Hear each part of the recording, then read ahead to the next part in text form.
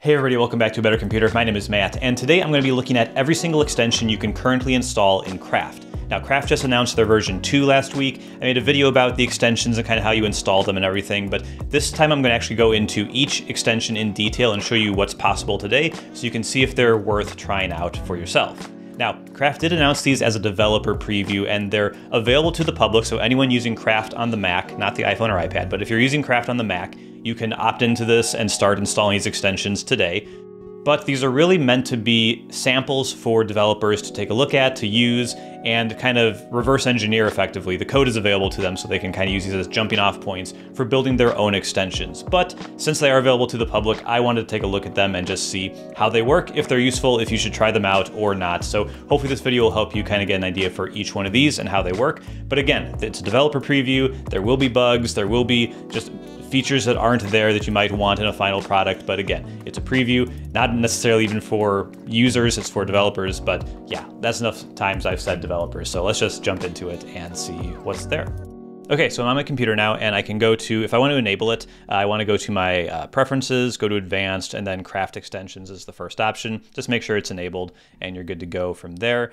And then yeah, you can go ahead and install them from the website. I put that in the other video, kind of how to set those up, so check that out.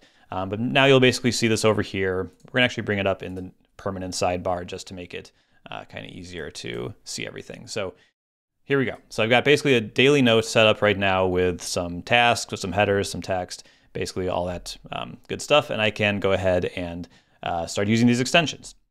So the first one is really just for developers, so I'm not really going to do much with it, but there's this CraftX example. And so this basically has functions that does a bunch of the things you can do with the extension framework. So if you're a developer, you want to download this one, you want to look at the source code and see how it works. And they kind of have a basic UI for like doing things. So we can go to like the editor APIs, get selected blocks. So like if we select these three and then say get selected blocks, nothing really happens. But if we look at the console down here, we have get selection button pressed, and there were 3 blocks selected, right? So if I just select those 2 and say get selected blocks, there were 2 blocks selected.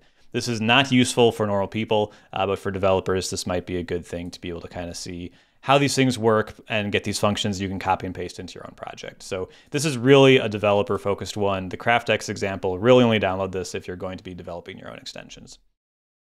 Now, Craft Snippets is a slightly different story.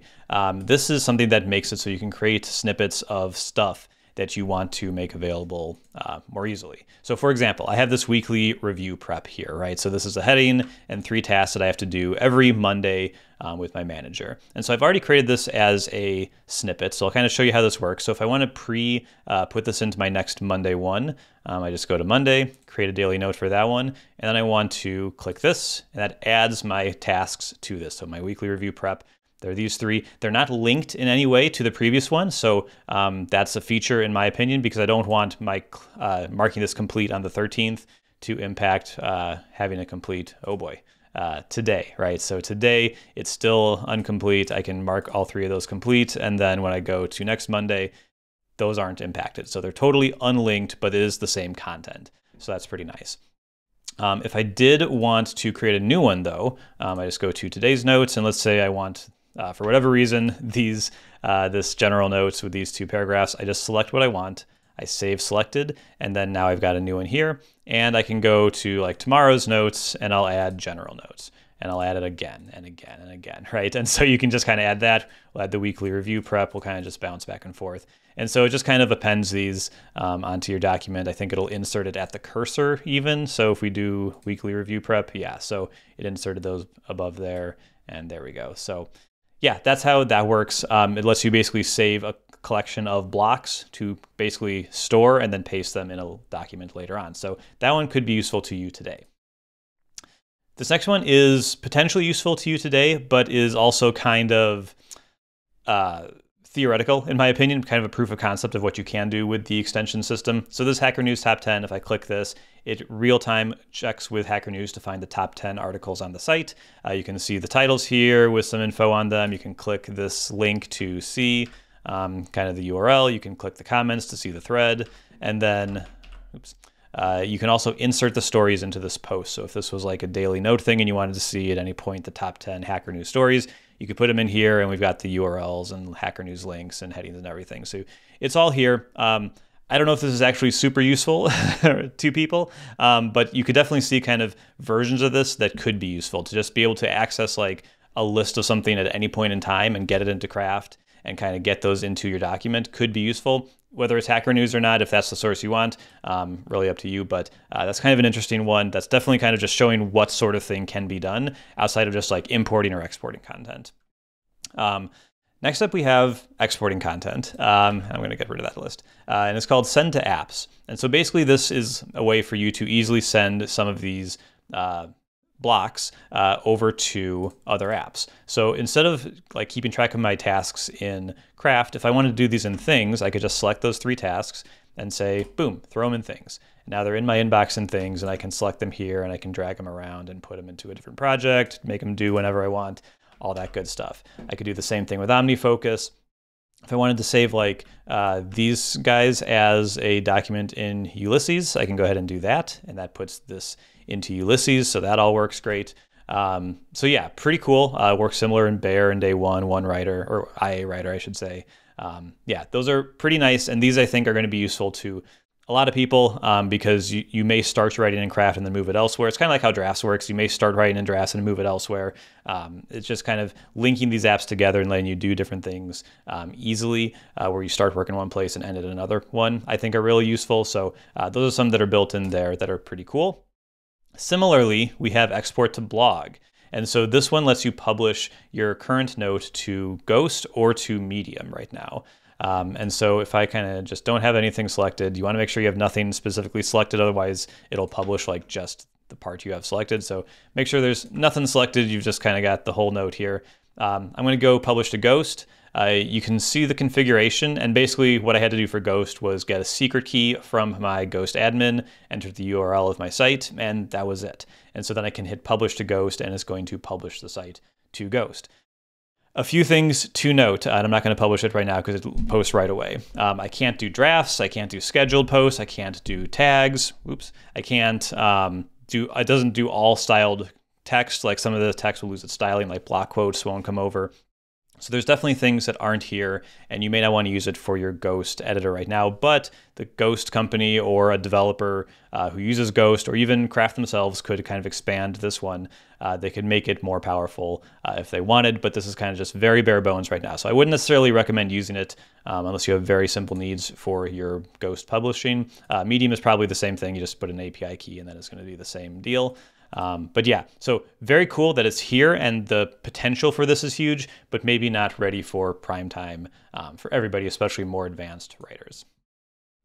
And then the last one is Craft Power Tools, and this one is really cool. This one has some pretty cool features here.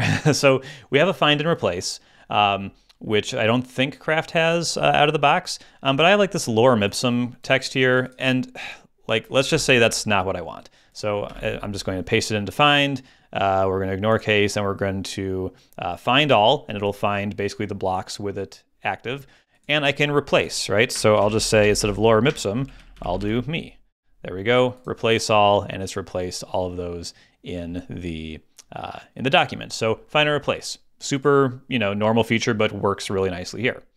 There's advanced selection. So if you want to select something, we'll do, again, virtualer, contains, ignore case, and then you can choose any type of block. What style do you want? List style, like custom query. What does that do? Yeah, so you can do some like regular expression stuff here. That's way more advanced. But yeah, basically those have virtualer in it. Stats, find and select blocks, 2 of them have stats. So you can do that sort of thing. And like maybe I just want to export those to things, right? So I can kind of go back and, oops, X out of here, send to apps, send to things, and those 2 are added to things. So you can kind of see how these work together. That might not be a super useful use case. I think find and replace is definitely more useful there. And then advanced actions, these are kind of interesting. We can, so like if I want to select like this, I can apply a style. Let's say add a pattern define. So let's do every time my name is mentioned, set it to bold, or I can do these other things. We'll do set highlight, right? And we'll make it yellow highlighted. So there we go. So now it's highlighted my name every time it comes up here. That's kind of nice. I can sort things alphabetically. So like, let's select these 3, sort alphabetically. There we go. They've been alphabetized. We could reverse the order that there's currently. We could flip it back. Convert empty toggles to bullet. Not sure exactly what those are. And then I can do some custom action stuff, which looks like a literally write your own. So I'm not going to do that here. Print blocks to console. Not sure what that's to do to the console. So here's kind of here's the JSON for kind of all those blocks with the data that you would need as a developer to do things with them. So yeah, there's the console coming up again. So this one, probably more, the Craft Power Tools, find and replace is probably the thing you're going to want to use actually in your normal day-to-day usage, but advanced selection might be useful to you.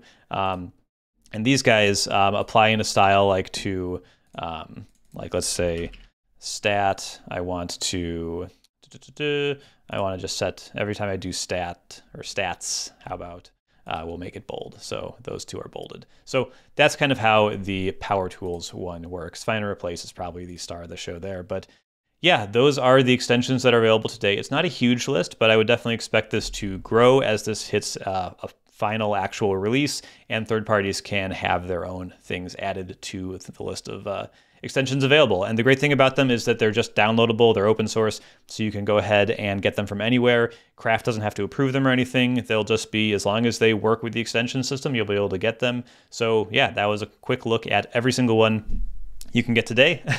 Hopefully this was useful. If it was, hit the like button down below, and I'll see you here next time. Bye-bye.